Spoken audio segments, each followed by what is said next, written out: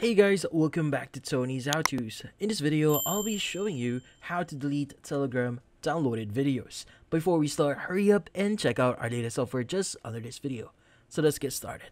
So the first thing that we need to do here is we need to open up Telegram. In this case, let's go and open it up. Now from here, we need to access our settings. So in this case, go ahead and click on the three bar icon that you see at the top left of your screen.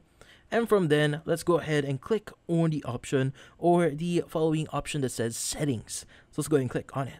Now from here, what we need to do next is we need to scroll down a bit until we see the option that says state data and storage. So let's go ahead and click on it.